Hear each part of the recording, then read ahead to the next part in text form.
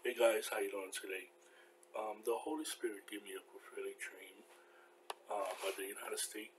But before I give it to you guys, let me read to you guys what it says. This is in Matthew 24. This is verses 12. And because of lawlessness will abound, the love of many will grow cold. The Holy Spirit gave me a prophetic dream where, like, Americans was just really, their heart was really hard, and they was just really angry.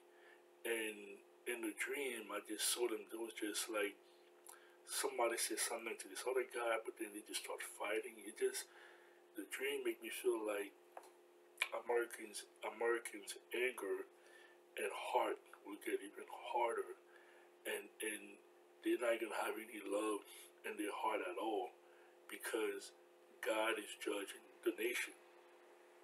So that's what it says right here in Matthew 24. Because of lawlessness, because most people are not honoring God and not serving God, so their heart is going to be really cold, and they're going to justify evil. They're going to justify wickedness. They're going to make excuses for that. They're going to try to justify it. And that's what the Lord revealed to me in that dream.